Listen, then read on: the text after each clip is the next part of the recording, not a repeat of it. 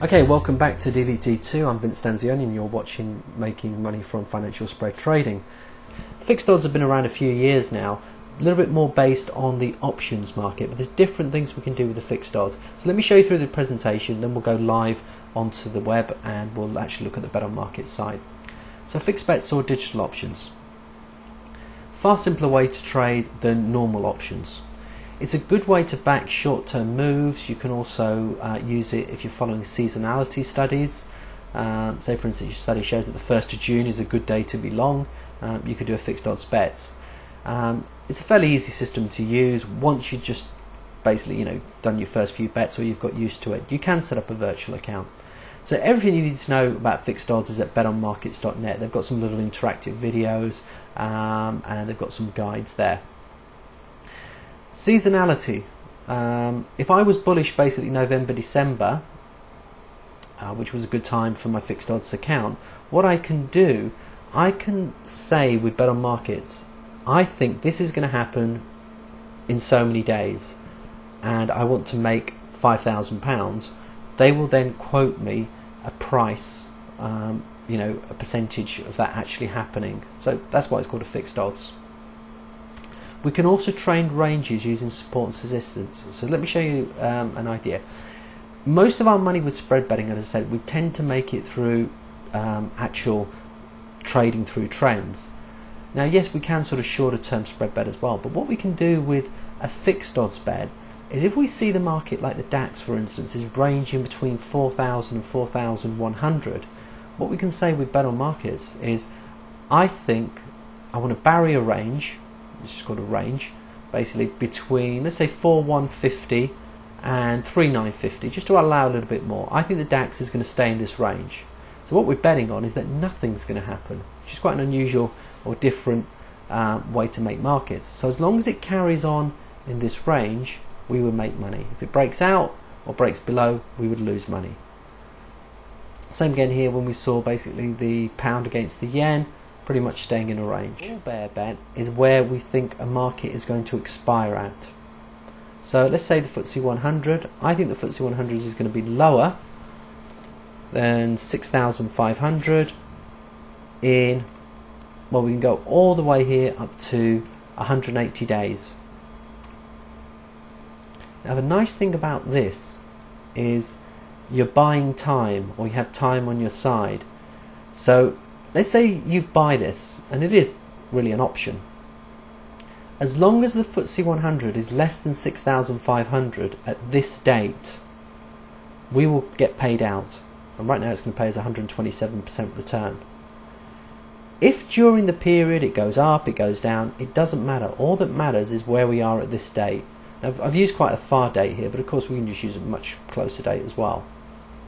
And as you saw earlier, if for any reason it doesn't want to make you a price on a certain parameter, then it will let you know. For instance, right now the Dow Jones hasn't opened yet, and just quickly, when I say Dow Jones and it says Wall Street, it's the same thing. The reason why sometimes on bookmakers you'll see Wall Street index or German index is there's a copyright issue on Dow Jones, but it's the same index. Now if I try to get a price on this, it'll say sorry, the market's closed. The market has to be open for it to actually price you the bet. Normally it'll also ask the market to be open at least 15 minutes. With currencies, we've got the whole day. Now we can do shorter term, we can do intraday, we can go down to between hours, but on the whole I like to go slightly longer term. And again, it's just exactly the same. Let's have a look at a barrier range. So I wish to win again 5,000, and again, so we can change that to anything we want. We can change it to 2,000.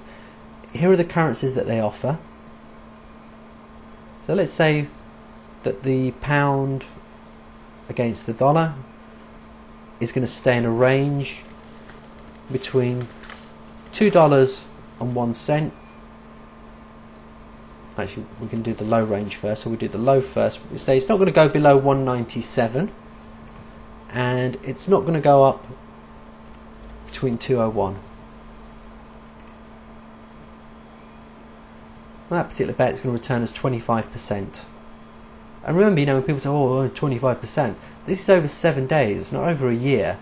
Now what you can do with fixed odds bets is compound, obviously, so if you make 25% in the next 7 days, you've now got that profit to roll forward. So there we have the actual chart. And what I've done there is, you can see, this is where the market is right now. And these are my levels, 201 and 197. Okay, so as long as it trades between there, stays in the range, doesn't touch that or touch that one, will be paid out in the next 7 days. Now of course we can change those parameters, we can tweak those prices, and that will obviously affect the odds, and it will affect the if we make the barrier shorter, okay, you'll see the odds are going to go up. This bet now pays 80%, and you say, well Vince, why don't you take that one? Well, the reason why the odds have gone up, so your risk has gone up, because it's more likely that the market will hit that. Now at the same time you say, well, why don't we just do really far away barriers? Why don't we just put 195 to 202? Well, chances are it won't quote you, but if it does quote you, yeah, in this case you see it's not quoting you because it's too much of a safe bet.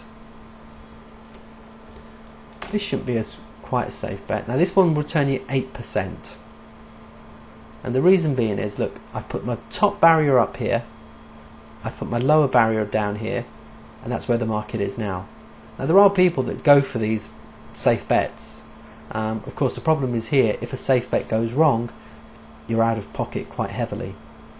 So with fixed odds, it's somewhere between matching a reasonable return and taking a reasonable amount of risk. But the nice thing about fixed odds is you can open a virtual account, or you can trade very, very small to start with. What I find sometimes people with virtual accounts, they don't always take it seriously, so it's sometimes better maybe just to put a couple £100 into the account, trade £10 bets, at least they're real bets, and you can practice and try some different strategies. Now what sometimes some people do, they might have a spread bet running, and they also might have a fixed odds bet running as well. So we can look at combinations, doing things together. So I might believe that the long-term trend on the Dow is quite bullish, and I'm long that market. But over the next 10 days or so, it could look a little bit, look a bit weaker. Then I might look to do a fixed odds bet at the same time as well. And it is obviously still possible to make money on both those bets. There's got various facilities in here. There's charting, and some of the charts in here are not bad, especially for the commodities and currencies. So this can give you some extra information as well. And again, it's all free data that's available. So that's fixed odds betting. As I say, have a look at it, give it a try. You can test it with a virtual account, or as I said, start up.